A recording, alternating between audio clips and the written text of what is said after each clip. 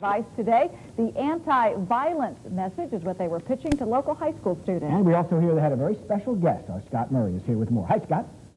I'll tell you what, the special guest you're referring to sang the national anthem at the ballpark in Arlington last night. And even though the Rangers came up short against the Yankees, this woman, well, she knows what it's like to be a big winner.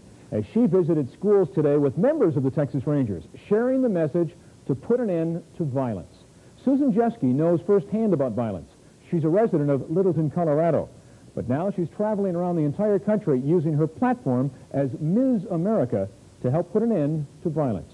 Terry Briggs has our story.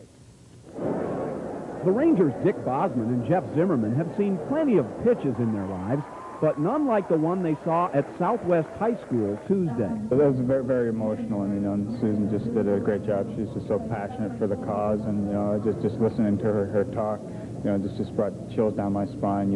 Just being the anniversary of what happened at Columbine last year. Where I grew up, it was the last place on earth a violent act like Columbine High School could possibly happen. But in reality, I am from Littleton, Colorado, where 12 students and 1 teacher were violently murdered. Susan Jeske is the reigning Ms. America, and her pitch is simple: stop violence in our schools. I could tell you my nieces and nephews are definitely not the same. I don't know. Do you think you guys are still the same because you've gone through this?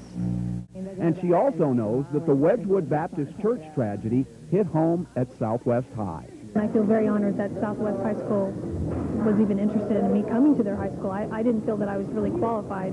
Not only was she qualified, she was inspiring, helping the kids make a pledge that everyone hopes they'll live by.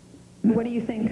I think students lack the sensitivity to our diverse population. I mean, look at the audience. There's a lot of people with different backgrounds and stuff. I mean, you need to respect the changes in that and learn to like them.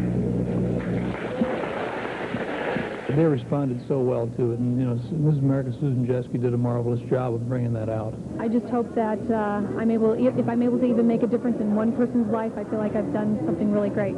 Believe me, she did great today. Terry Briggs, NBC5, Fort Worth.